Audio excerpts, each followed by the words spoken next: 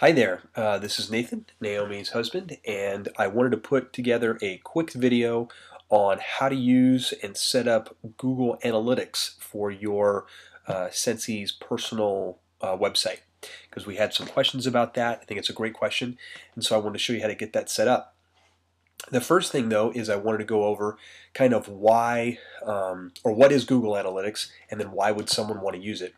So Google Analytics is a free tool from Google, and you can get to it by simply going in and typing Google Analytics in a search bar. And it is a tool that tracks all of the users that come to your website. And so you see here, it's one of the first ones that comes up. You can get to it, google.com/analytics. So it tracks everyone that comes to your website and what they do when they are on your website.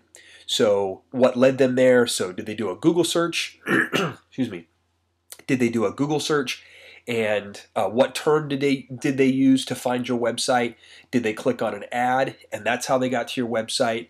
For a lot of you girls, you're doing YouTube videos, which are great, and so it shows, okay, so they came from this, so they came from YouTube, and then when they came to my site, what did they do? Did they land on the place where my video directed them to go to? And then what did they do after that? So it lets you know kind of what are users doing on your website. So think of it a lot like kind of like a little video camera in your store where you could look at what all the customers were doing, you know, what sections were most of the customers going to, what sections were most of the customers trying to look at products, and then, you know, and one of two things, you know, what are they buying, and then what's making them leave, right? So maybe there's things that they don't like, and you can start trying to figure out, you know, why they've dropped off. So that kind of leads into the reasons why you'd want to use it. Excuse me, I have a stuffed up nose. I hope that doesn't come across in the recordings. But so the reasons why you'd want to use it is because you're going to be sending all of this traffic to your website, and you want to know what the users are doing. Are they confused? Are they looking at a couple of products and then taking off? Or are they, you know, looking at the product and then proceeding through to the checkout cart? Things like that. So Google Analytics helps you know what's driving them to your website. So if you're doing a lot of like Google AdWords, it lets you know, okay, they're clicking on that ad, and that ad brought them to the site, and then they're going ahead and buy. So that ad is working well for me. Where this ad I'm doing isn't working very well for some reason. They're clicking on the ad, but then they click off the page and they don't proceed through to checkout. If you were, you know, that's Google AdWords. If you're using YouTube, it helps you know how that flow goes. So those are all good reasons to want to use Google Analytics. And the best part is it's free from Google. So in this video, I'm going to show you how to set it up and install it on your personal website, which is really easy, and then show you where you go to access the data and look at it like in real time. Okay, so the first thing that you have to have in order to use Google Analytics is a Google account. So step one would be to sign up for a Google account. I'm going to sign out of mine and show you how you would be able to do that if you don't have one already. So if I just came in here and I just went to sign in, okay, it's gonna come to a page that looks like this, and it's gonna say sign in or create an account for free. So if you do not have a Google account yet, you need to get one, and you would just follow the instructions here where it says create an account for free right over here on the left hand side. I have one, so I'm just going to sign back into mine. Okay, so now that I'm signed into my Google account, Google has a suite of tools, and a lot of them are mentioned up here at the top. There's Google Plus, Search, which is where you search everything. YouTube is part of these suite of tools, and another one is Google Analytics. So what we're going to do is we're going to search within a Google search bar for Google Analytics. I did that, and then one of the first ones that comes up is google.com/analytics. We're going to click on that one. And for me, I'm going to be logging into an account that I already have, but for you guys, I'll take you through how you sign in. So you guys would click on create an account. Okay, create an account. It's really easy. Go through, follow those steps that come up there, and then I'm going to go ahead and sign in. Okay, So after you've created your account, you'll come to a page that looks kind of like this, Accounts Home. But I have a bunch of other sites here that I'm tracking, so that doesn't really matter to you guys. What matters is how do you get started and set up your first one. So in this one, you're going to click on Admin in the top right-hand corner, okay, over here in the top. In the right, you're going to click on Admin, excuse me, and then you're going to click on New Account. And what that means is this is going to set up kind of it's like a folder, you know, in a drawer, right? So this whole drawer is where all your analytics data is going. And now we're setting up just kind of one folder where we're going to be tracking one website. So think of it this way, that this is one website. So the account name is really anything that you want to give it. It doesn't matter. It just helps you identify what it is. So in this case, you could put my Scentsy site. Now, the website URL, you're going to click HTTPS, okay?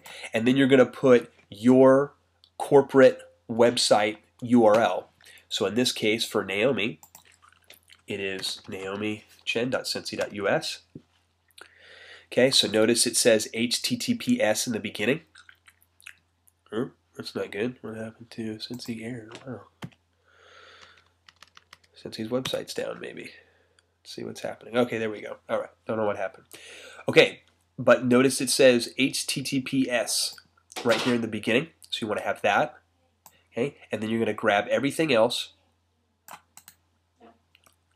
copy it, and you're going to come back over and you're going to paste it right in there. Paste. So notice in the beginning here in this drop-down menu, it had HTTPS://. So I didn't bring that over. I just brought naomichen.scentsy.us, Scentsy Home. Okay, that's essentially her website. And so for you, you guys would put your website there.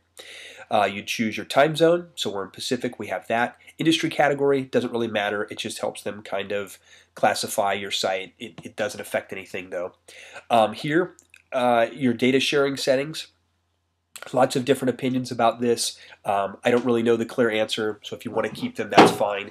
If you want to not, but essentially what it's saying is that you are allowing Google to take your data anonymously and share it in other repositories where they talk about user activity. And so it won't ever be linked to you or to your site, but you're generally sharing your user activity. So if you don't want to do it, just deselect them. Then you have the terms of service. Yes, I agree, and you create account. Okay, so once you create account, I'll take you over to the next step on what we do once we have that account. So I have here a list of all the different accounts that we have, and your one will list over here. Okay, so naomichen.scentsy.us, and yep. Okay, so I clicked on naomichen.scentsy.us, and I got to it by over here on the top left, you have this whole account list right here. And I clicked on the one that was naomichen.scentsy.us, and I clicked on the little paper icon that's over on the right. I clicked on that. Now what we want is we want this property ID. We want that property ID right there. In my case, it starts with UA. Yours may start with a couple letters as well, but it should show up right under the profile. We want property ID, okay, because that's what we're going to put over into our workstation. So let's go over to our workstation, and I'll actually close this out and just log in from here. Oops. Okay, so come down to the bottom, we're going to log in.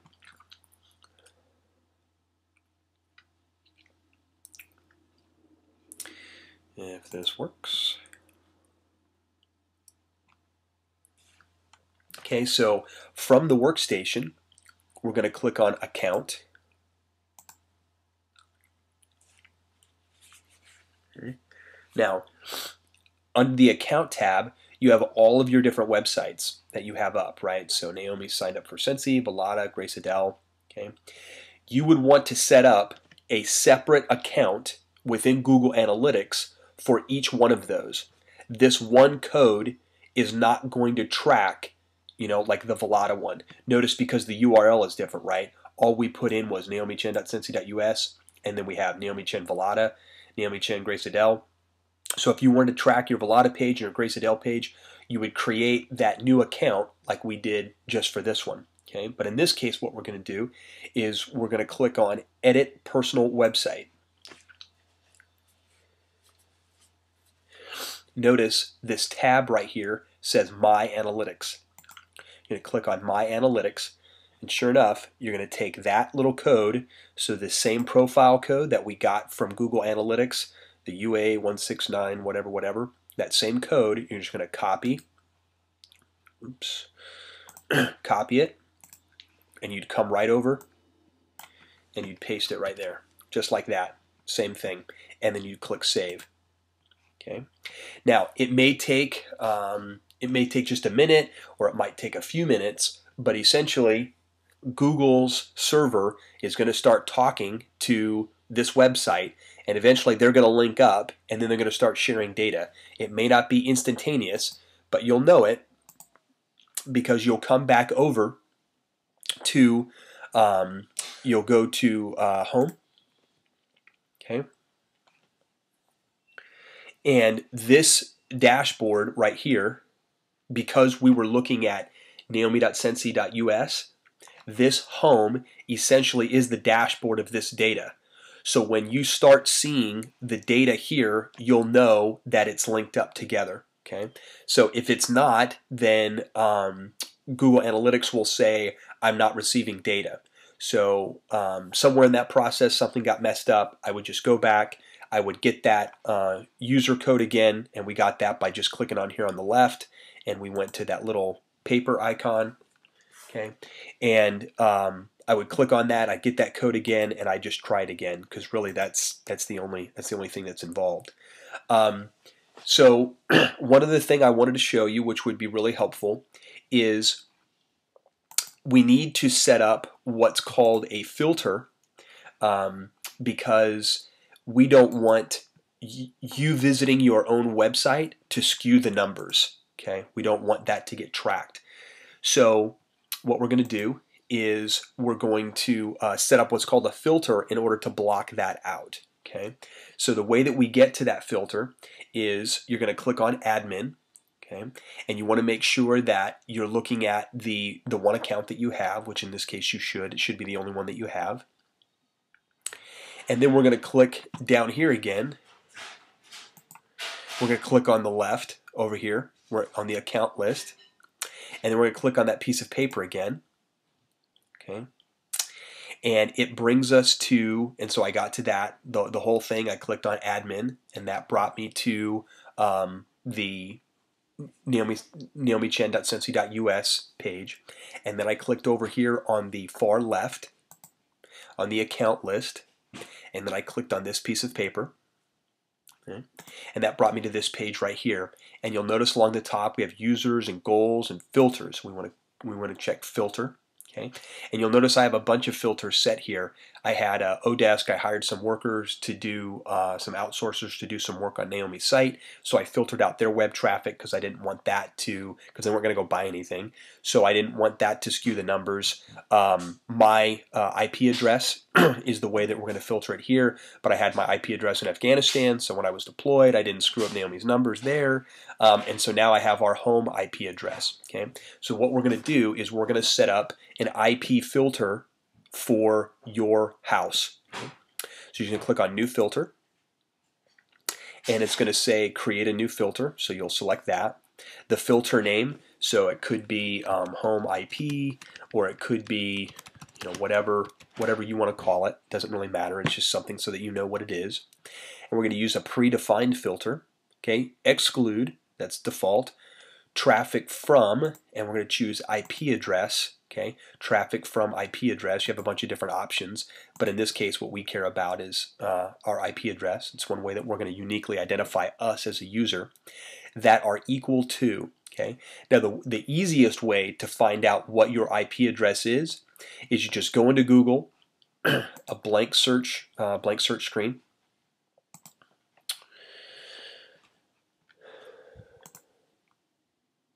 Okay, so right here in Google, I would just type in what is my, and I would type in IP address. So what is my IP address? And it would come right up, okay?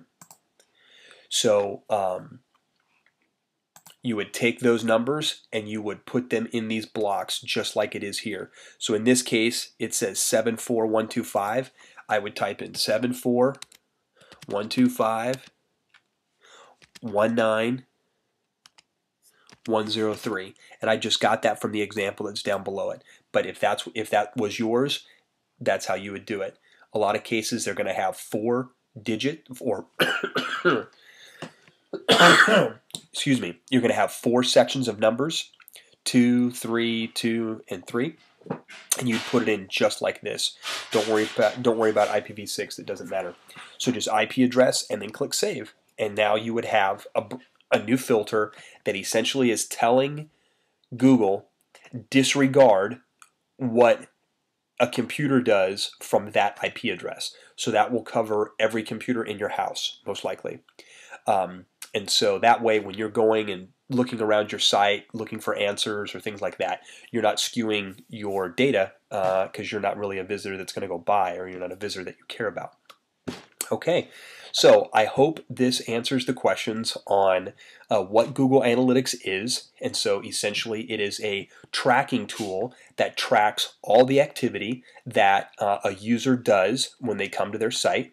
The reasons why you'd want to have Google Analytics is because if you're running YouTube videos, you want to know who and how many is coming from YouTube, okay, and how are they getting over to my site. So are YouTube videos driving people to my site? If the answer is yes, that's great, but if you're not making any sales, then you need to figure out, okay, they're coming to my site, but then they're leaving. So why are they leaving? And you can look and see kind of, how that works out. So you want to basically know what are people doing and how are they finding my website and what are they doing when they get to my website. And then we went over how to set up the account and how to link your Google Analytics account over to your Scentsy workstation. At this point, Google Analytics is a really robust tool.